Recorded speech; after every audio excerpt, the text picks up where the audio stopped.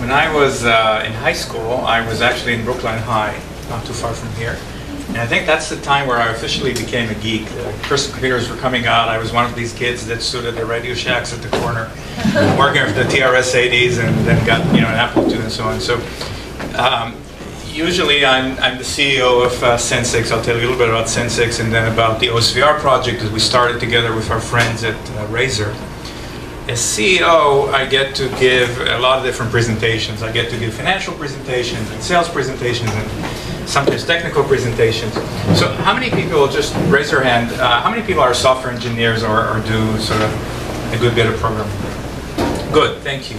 So if you don't mind, I'll give a little bit more of a technical presentation today because I'm a geek at heart, and I think there's a nice story to be told here. Sensics has been doing VR way before Palmer Luckey invented VR, actually. We've been doing VR for over a decade. We started at Johns Hopkins University when Honda gave Hopkins a large research grant to build a super wide, super high resolution head-mounted display. Some people here I know have tried it in the past. It had 8 million pixels per eye, 150-degree field of view. So it was really an amazing product even by today's standard. And Honda used it to design the Accord. If you've ever seen a Honda Accord, that was aided by one of the very first Sensics products. So during all these years, we've been serving primarily high-end professional customers. Here are just a partial list of our customers. We have a lot of defense contractors, automotive companies, large universities, LG, Samsung, NASA, Airbus, GM, and so on and so on. But in the last couple of years, we said, what can we do to bring our expertise and technology and our knowledge to impact a greater number of people? Now, we don't have $100 million to go and build our own consumer brand. And it turns out that $100 million is not enough anyway. So we said we're going to do it a little bit differently.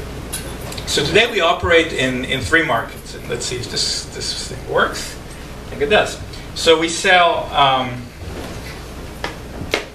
high-end products for primarily military. We'll show you some of those in a second. Under the Sensics brand. We work with customers on low vision devices, so devices for people with vision disabilities, help people see better. And then for our friends with Razer and other companies, we do gaming goggles and more consumer devices. And what you see here on the sides are products that we've created over the years. The one right there at the top is that super high-end Honda product. This is the smart goggle, which had an Android processor built in and hand tracking that we demonstrated 3 or 4 years ago at CES. So there's a lot of stuff going on. But the reason we're able to do all these things is that they all feed off the same core expertise. Optics, electronics, image processing, signal processing, understanding of human ergonomics, and so on and so on. So we're able to serve NASA on one hand, and a gamer on the other hand, at least from a technology perspective. So I think it's the last military slide. So we make products for the military. These are high-end, high-performance head-mounted displays and other devices. What you see here, for instance, are emulated devices. So this, for instance, is a binocular, except it's not a binocular. When you lift it in front of your eyes, you see a simulated image. It could come over a wireless video link. So you could for instance, with one of these simulated rifle shots, you can learn how to shoot in this building without having a real range, because you have something that feels like a rifle shot.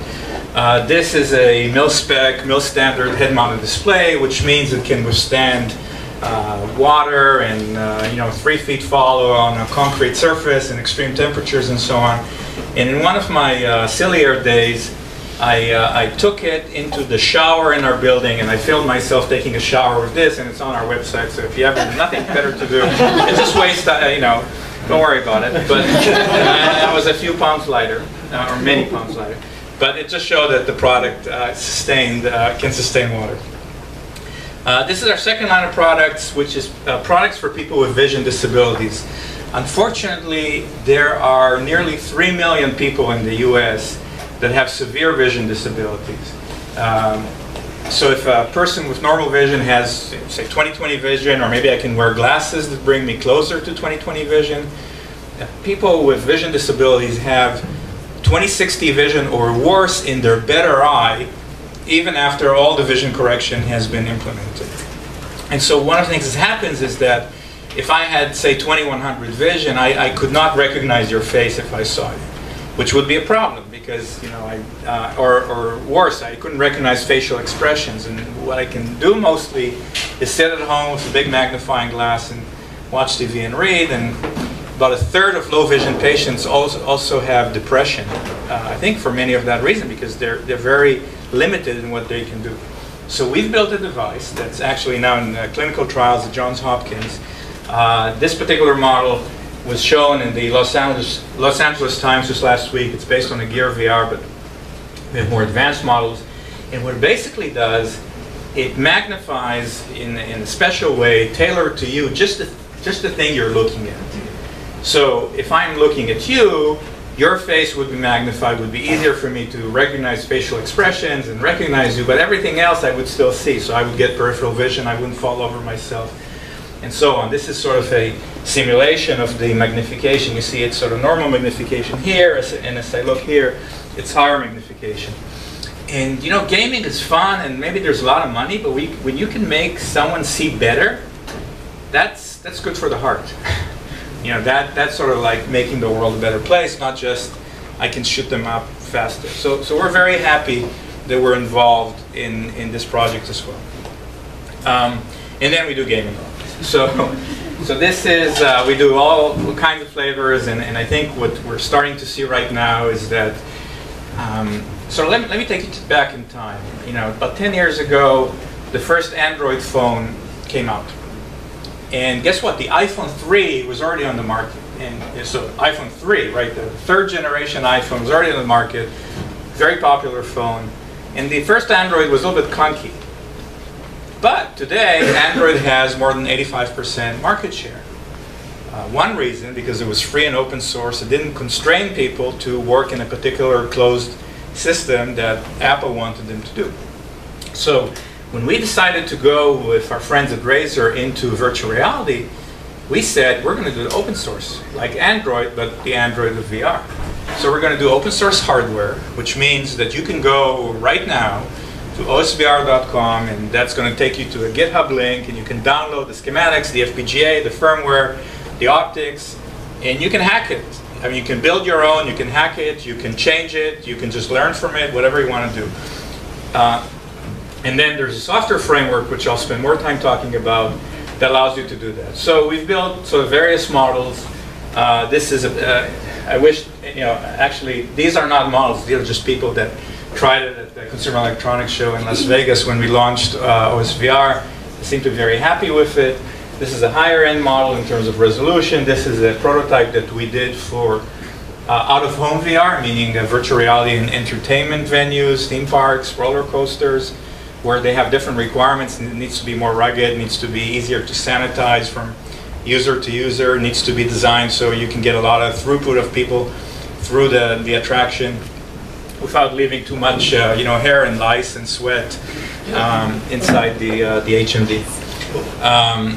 So we do that as well. So we decided to do OSVR open source virtual reality, and a lot of people sometimes focus on the OSVR goggle, the HMD itself, and I'm showing demos here which are going to show you that the optics are really nice and it's got some really nice features. But I think the bigger story here is the OSVR software, so in consideration of my geek friends in the audience, we'll talk a little bit more about that.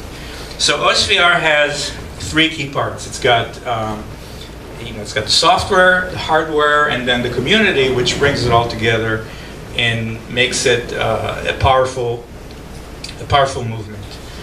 This is a blow-up of the OSVR headset, which again you can just download and build your own if you want it, or you can buy it from Razer for $300 and hack it and change it, or do your own things. It's got a powerful FPGA on it. It's got some really nice optics.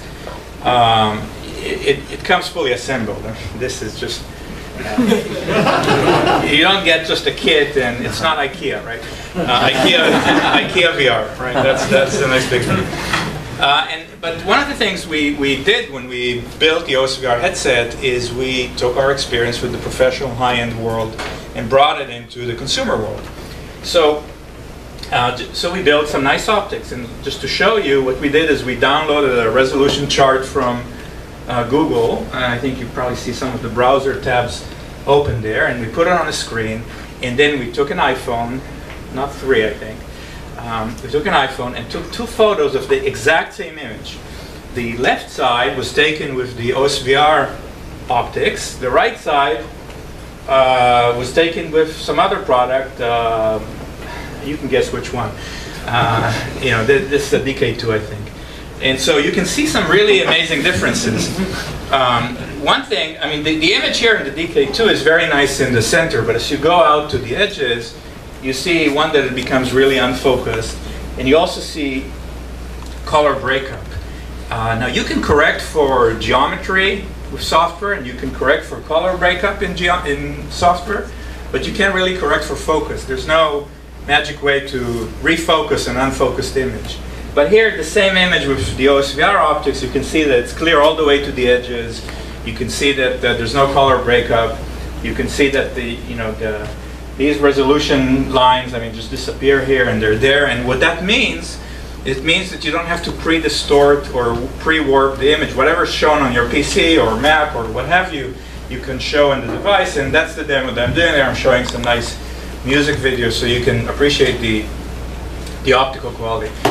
Why is that important other than saving you time? If you're running it on mobile, that becomes important because all these distortions and corrections eat up battery power and heat and GPU power from a phone that's not as powerful as a high-end graphics card.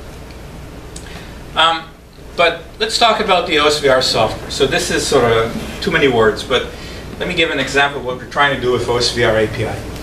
When you bought a printer last time, did you have to upgrade your word processor? And if the answer is no, then think about why.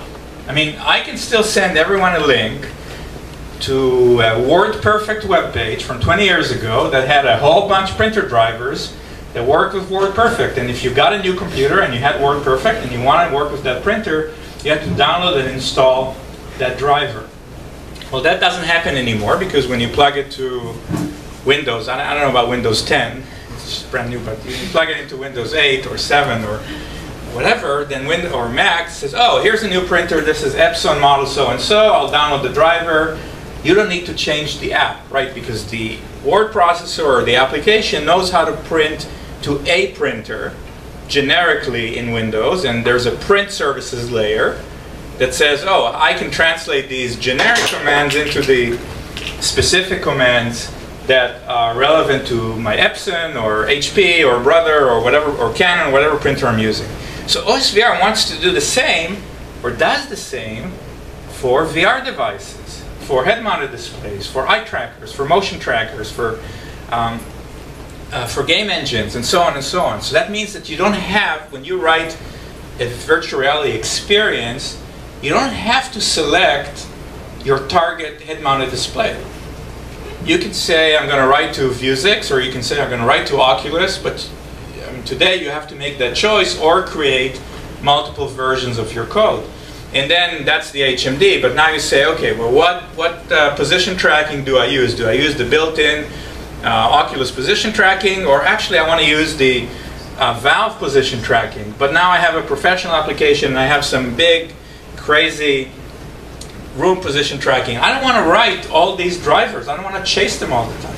So OSVR does that for you. I mean, it creates just like the printer example, and Windows has a printer interface and a scanner interface and a fax interface and so on and so on.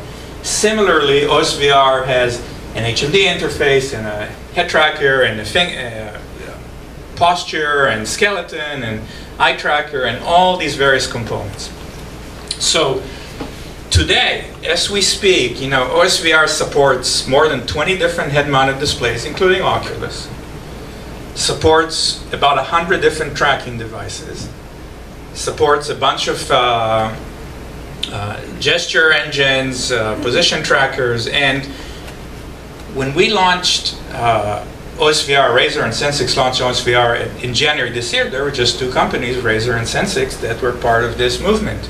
Today, there are 150 companies in 6 months. So Jaunt and Six Sense and Ubisoft as a game developer and others all say, oh, we think it's a great idea. We don't want to be tied to a certain hardware. We don't necessarily want to be tied to a certain app store. We don't want to necessarily be tied to a certain way of doing things or to the timeline of development of a company in Cupertino or Redmond or Irvine or what have you. We want the freedom. So when we made it free and open source, what that allowed us to do is to say innovators are welcome. So if you're a professor in Germany and your expertise is SLAM, positional tracking based on cameras, you can write a SLAM module for OSVR. You can open source it, which we prefer, or you can say, no, it's closed source, you got to buy it from me, which is fine for someone's got, they got to find a way to make money. But you have a choice. You don't have to choose just one HMD or just one type of device. So just very quickly, the marketing gateway for OSVR is osvr.com. The technical gateway for OSVR is osvr.github.io, where you can see all the various projects, download the software, again, free, open source, Apache 2.0 license like Android, which means you can use it. You don't have to contribute your changes back to the community. You can use it for whatever you want. Commercial, academic, just go for it. Knock yourself out. So this is just a snapshot of the main developer portal, and this is from a little while ago. Some of the projects there. You've got OSVR Unity, which is an open source Unity plugin, OSVR Unreal, Distortionizer, which is a program to measure distortion on your HMD. You've got an HMD that you don't know what the distortion function is. You can put it on, get the line straight in the Distortionizer, and it spits out the coefficients for the OSVR open source shader. So all these game engines all automatically say, oh, okay, I've got the coefficients, I know how to fix that stuff. Yesterday we made public an alpha version of OSVR Steam. So you want to play Steam games on OSVR, there's still some bugs to fix there, that's why it's an alpha version, but it's there.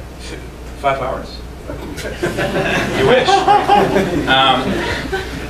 In terms of, I can go into the architecture, you look at that a little bit on the website.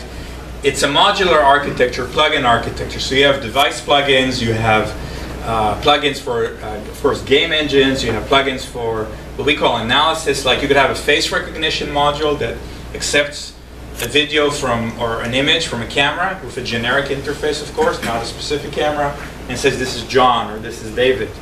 So you can mix and match these devices. So the outcome is that when we have games that run on OSVR, to move from one HMD to the other, from one tracking system to the other, all it takes is change a config file, like the printer dialog box in Windows. You don't have to recompile the app. You don't have to do something crazy. You just do it. So you launch a game in 2015, and next year there's going to be a better HMD or a better Meta or a better Vervana or so on. That's great. Just get a driver, have them write it, or it's open source if you can't wait, write it yourself, and do it this way. 150 companies are part of OSVR, from game engines to game developers to HMDs, tracking and so on. The slides can't keep up with reality here because I think this only shows, I don't know, 70 or 80 of them. Just real quick in terms of components, OSVR talks about a couple different entities. Devices, which are physical devices. Interfaces. Interface, think about I go back to the desktop, right? But think about a multifunction printer. So you've got a multifunction device, could have a printer and a scanner and a fax and so on. But to Windows, it looks like 3 different devices, right? It looks like a printer and a scanner and a fax and something else. It just happened to be in the same physical box. So similarly, in OSVR speak, a device could have multiple interfaces. So a Razer high drive, which I think an interface for the left hand, a position interface for the right hand, orientation interfaces, button sets, and so on. A soft kinetic sensor, which is used by Meta, I think, has an imager interface, which is a camera, and has a small motion tracker, but of course it's got a depth and so on. So we've got a way to break down a device not by what it's called, but by what it does. These interfaces are well defined. This is just a screen capture from the OSVR website. This shows an eye tracker interface. So if you have your own eye tracker, what do you need to do to conform to the OSVR spec, which by the way is open source and is community driven, so it's not just me or someone else saying this is how it's going to be. I wish it were, but it's not. So when we worked on the eye tracking interface, we, for instance, went to SMI, we went to Arrington, we went to Toby and said, what do you think? Does this make sense? Should we change something? And they did. You can even, they say sunlight is the best disinfectant, right? You can go on GitHub and see some of the history of the discussions on the eye tracking interface. So it's done in the open, not some backroom deals. You can, as a programmer, you can work with an interface both synchronous and asynchronous. Synchronous meaning, I want the state now. Give me your latest position. Or you can say, no, give me a callback, give me an interrupt, or call a function when something happens. And so you see developers working both ways, depending on how their code is written. You can have, for instance, a main loop that reads the head tracker continuously, but you can have a callback for, I got a new image, or I got a new face recognized, or there's a new gesture, or what have you, because you maybe don't want to pull for gestures 100 times a second. We break down the physical devices. So this is a nod ring, but let me show you something else. I'll skip this in the interest of not using all my 5 hours. One of the ways we get this device independence is that the application doesn't ask for, give me the second position tracker from the Razer Hydra, because if we did that, then you're tying it to a particular piece of hardware. What we do, the application says, give me, it's almost like a directory path. Give me /hand/left, which gives me all the indication of my left hand, position, orientation, fingers, and so on. And then that is internally mapped into lower level stuff. So here's a Razer Hydra, and it's got 2 trackers, 0 and 1, and someone, which could be you or the application, said we're going to use this as the left hand. So when you ask for left hand, left hands, it could come from a Razer Hydra, it could come from a Kinect, it could come from something that calculates my arm position based on arm sensors. It doesn't really matter where it comes from. Some could be better than others, of course, just like some printers are better than others. But it's not hardware independent.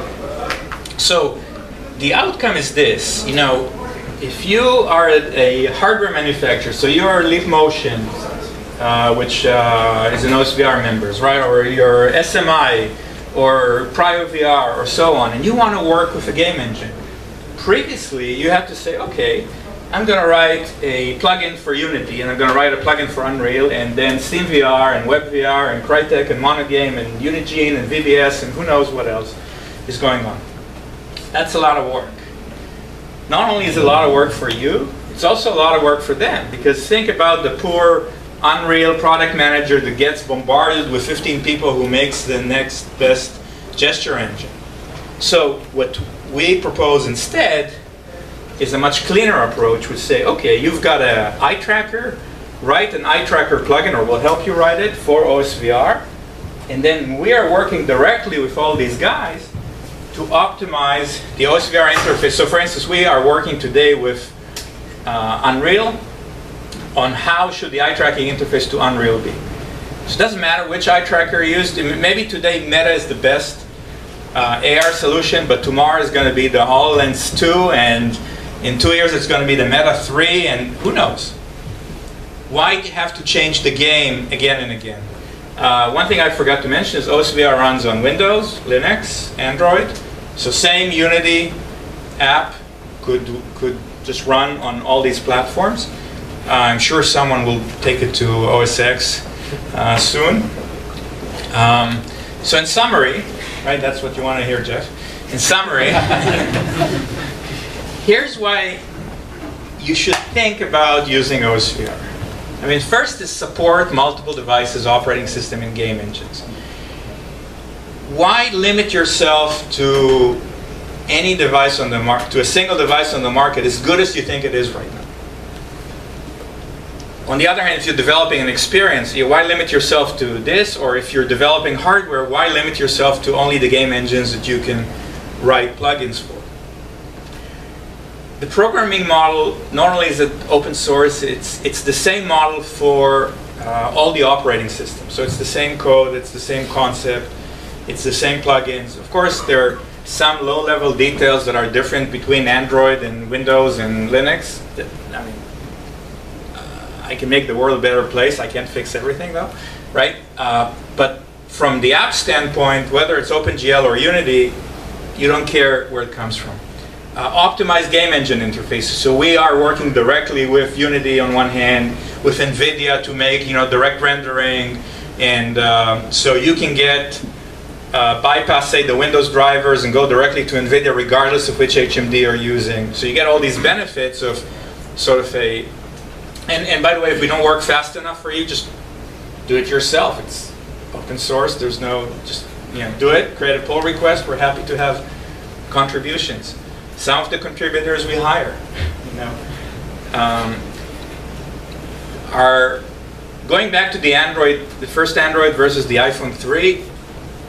I cannot show you today, just being completely honest, I cannot show you today experiences that are as good as what you can see on a Crescent Bay, because there's a lot of marketing dollars and content dollars that went there.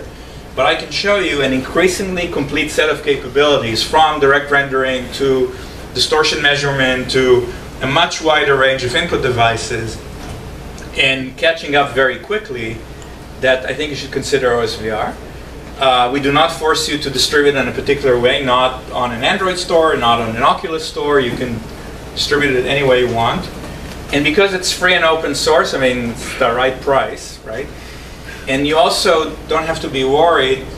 Some of you have government clients. Is Facebook tracking what you're doing or not? Well, it's open source. You can find out that we're not, right? So you have the security and being able to fix what you want, and seeing exactly how it works, on making intelligent decisions yourself, and using the power of the community to move this forward. So with that, I'm happy to open the floor for any questions.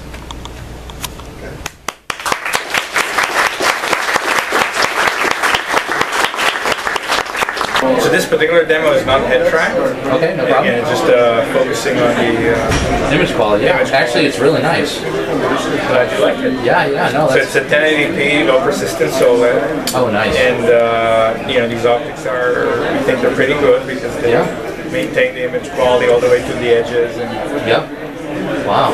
People also like the adjustment, because it's hard to do a one-size-fits-all. Yes. Everyone has different eye separation, or some people need glasses. Yeah, this is really cool.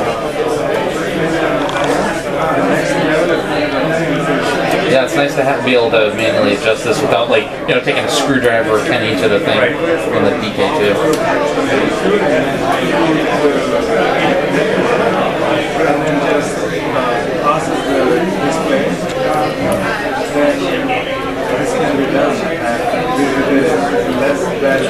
To tell us, what is your impression of what you just experienced? Tell us about it. Absolutely. So the headset that I just tried on is very comfortable, and it fits nicely, easy to put on, easy to take off.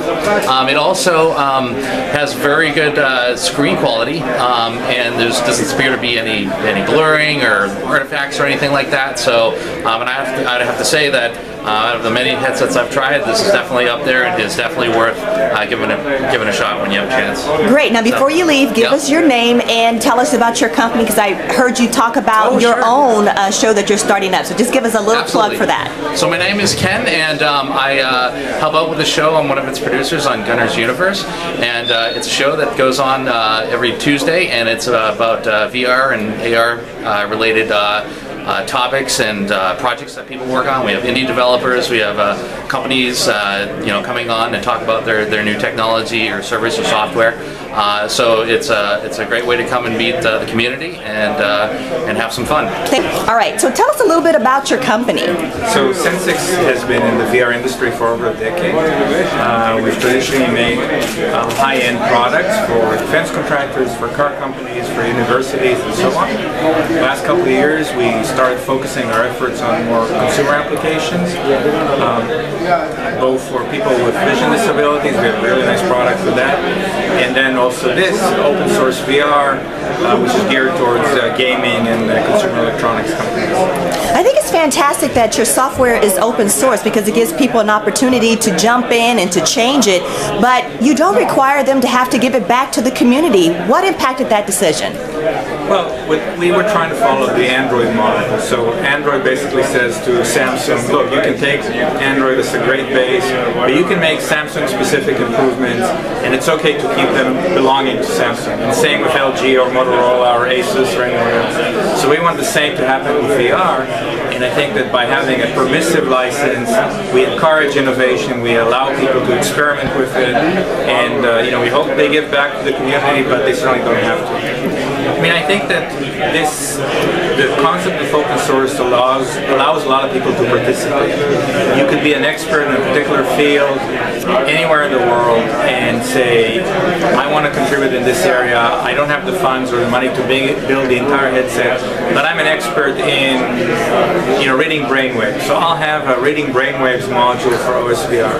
And we have been just floored by the contributions coming in from all over the world. People that we never knew were interested in VR, trying it out, making contributions, and so the power of the community. All right, so thank you so much for your time, for your great presentation, for this awesome demo. Thank you for coming here to Boston VR. Venkat here from John Hancock, but I'm here by myself. I'm a VR, AR enthusiast. Wow. I have a Google Cardboard and I play around with Unity 3D for my own experiments, but then I'm interested in learning about what new devices, what new technologies, what frameworks are forming. So yeah. Absolutely. So you attended tonight's event, right? Mm-hmm. So what did you think about it? Again, I've been following the meetup, the Boston VR meetup for a while, and thank you for that plug. Thank you. Today's one was really impressive, especially because of OSVR, because it was always my concern about virtual reality, especially with the devices, that there are so many different devices coming up. How is there going to be a standardization if I get into creating software or games? How can I ensure that they all work in tandem together? I don't have to keep programming for new devices all the time. Wow, that's a good question. Yeah, so OSVR, it's open source and they have the open specifications. So if you're a hardware developer, if you stick to OSVR, then I can write programs for you. Not me, but... Oh, not you! You could, but not you! Yeah, Okay, all right. Developers out there. But yeah, so that's why I was impressed with OSVR as a format, but then